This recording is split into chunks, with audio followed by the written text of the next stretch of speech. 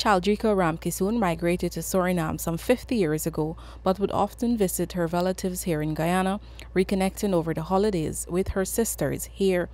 She was a mother of 6 children.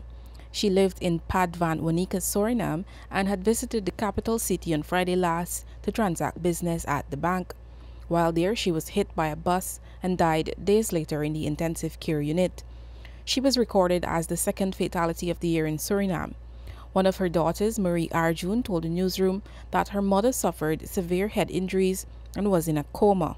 It's only just before I lost my father, then this month is 6 months since I lost my little brother.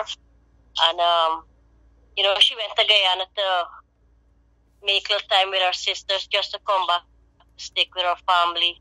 But we didn't expect that this would be the last. She just went to town to take the bus and just go in town just to go to the bank to get some money. And that was it. She explained that just before her mother died, she had visited Guyana to see other relatives.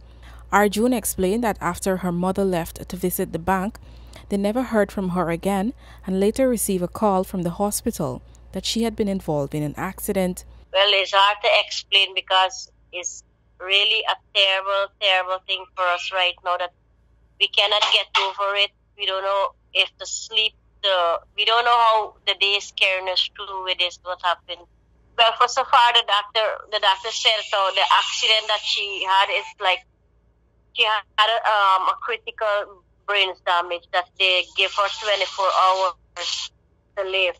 But if she pull it through, and they say they will stop all the medication. They will not give her to be long in the coma, that she have to wake up by herself.